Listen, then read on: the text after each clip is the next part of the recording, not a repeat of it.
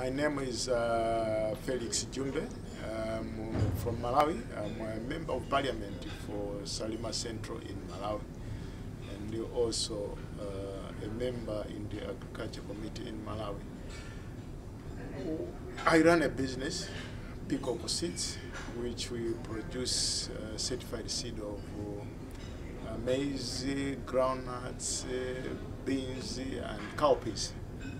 So we are part of the entire seed industry in the country, which is now with about 24 seed companies, of which maybe 3 are multinationals, and the rest are local seed companies. So the emergence of the seed companies, the small seed companies, there's a need to have knowledge on what happens elsewhere. So my coming here in India has afforded me that privilege to have the knowledge and to experience the bigger picture of the seed industry in the world. We've learned a lot from here, both in the classroom, in terms of the whole value chain of the seed industry. And we've gone to practical sites on those who are in the seed industry, processing, and even the research, and then the agro-dealer side.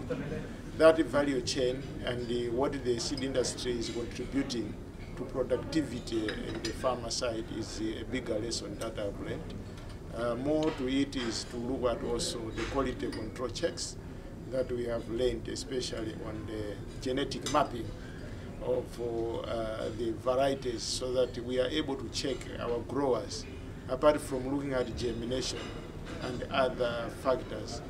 The critical part now is becoming the genetic mapping. I've learned that genetic mapping.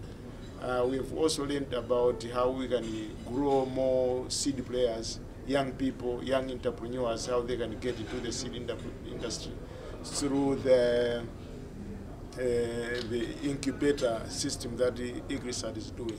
The Indian seed industry and the agricultural system in general is very similar to Malawi. There are more smallholder farmers, just like India, and the climatic conditions are not different.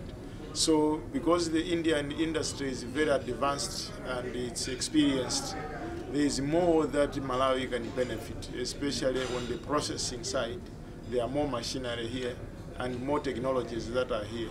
And even the seed technologies are plenty here. There's a lot of a pool of technologies that can go into Malawi.